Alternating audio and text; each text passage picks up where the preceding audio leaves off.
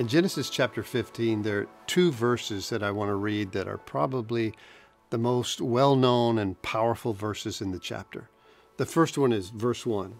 After these things, the word of the Lord came to Abram in a vision, saying, "Don't be afraid, Abram.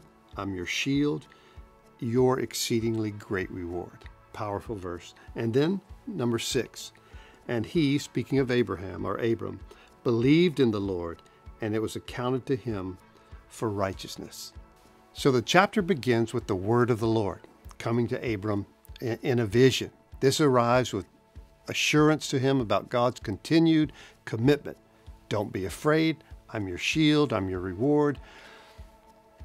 Abram takes the opportunity of this visitation from the Lord to ask some questions.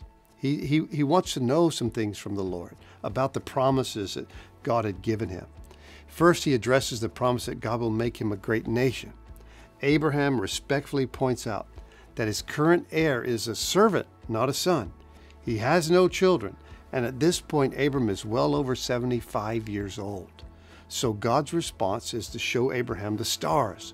Using this as an analogy, God repeats his promise that Abraham's descendants will be so numerous as he can't even count them. Abraham believes God. And this statement in verse 6 is one of the key verses in all of the Bible.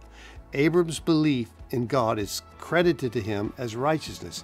In the New Testament, both Paul and James quote this verse in Romans and Galatians and James, making a cornerstone this verse that he believed and was counted righteous, a teaching of God's acceptance that comes by grace through faith. And even though Abraham has faith, he asks one more question of the Lord in response to God's promises, the one about the land. How am I to know?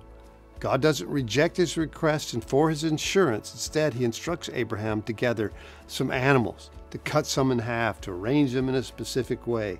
And this begins a covenant ritual between God and Abraham. And before God completes the ritual, he causes a deep sleep to fall on Abraham and reveals a prophecy about the future of his descendants. They will live as captives for 400 years. We know that's in Egypt, serving that nation. And when the time comes, they will be released with abundant possessions and return to execute God's judgment on the Amorites and all the inhabitants of the land of Canaan. Abraham learns that he will live to a good old age, but that he will not live to see the troubling events of this prophecy. God gives Abraham a vision. God gives him assurance, and God lets him know he's righteous, not because of what he does, but because he believes. And it's the same for us.